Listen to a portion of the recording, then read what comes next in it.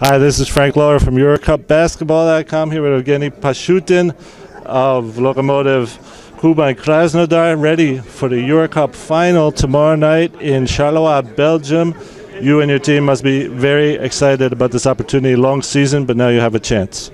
Absolutely, we're very excited. We're very happy to be here, and our guys did a good job during this season, and we show very good balance in defense and offense. And we got a great group of guys, and I hope tomorrow we show our best to win the game.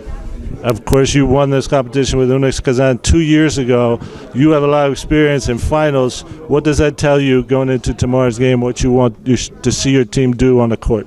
I think it's finals. It's a finals. I mean, it's the best of everything, and we should do not change our philosophy, which is allowed us to get the final and to be focused on play very hard, aggressive defense, and share the ball offensively, and guys to trust each other and don't stay under so big pressure. Just be yourself and do what we prepare and what we know to do, and to give a heart for sure, and fight for each contact, each second, to get the ball and to get a win. UKSW Bilbao Basket, very interesting team, plays very fast paced a lot of times, can score the ball very quickly. What do you have to do to stop them?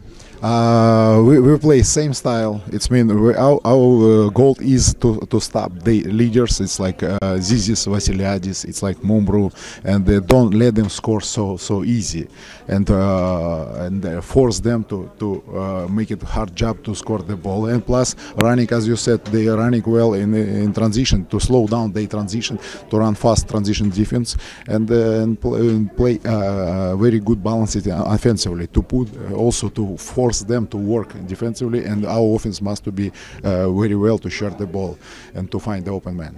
Okay, Coach, good luck and ready for tomorrow night's final.